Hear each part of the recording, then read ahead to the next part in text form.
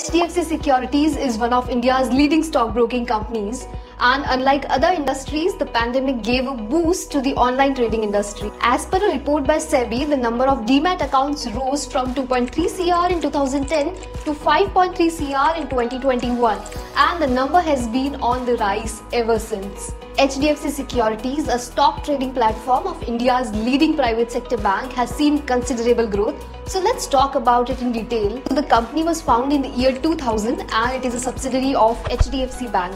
It deals in various products and services, and the list includes asset classes like equity, debt, gold, real estate, etc. The company also offers customers stocks, derivatives, mutual funds, fixed deposits and currency derivatives, to name a few. The company has a widespread distribution network with 200 plus branches, and it is extended across 147 cities in India with 10 digital centers. The company has almost 10% market share of the total retail demat account in India, and it is growing rapidly. Being a subsidiary of India's leading private sector bank, HDFC Securities has shown a consistent growth in its financial figures over the last years, and HDFC Bank holds 95% shares in HDFC Securities. Now talking about its financials, financial year 2023 revenue is 1,892 crore versus 1,990 crore in the previous year.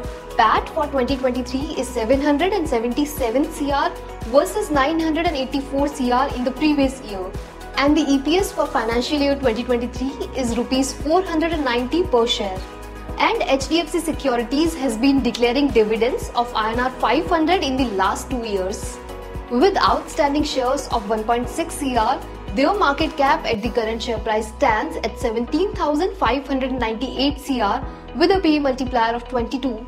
Now that we have seen the numbers, we know the company possesses strong financial growth potential that you won't want to miss out on. So invest in HDFC Securities Unlisted shares now.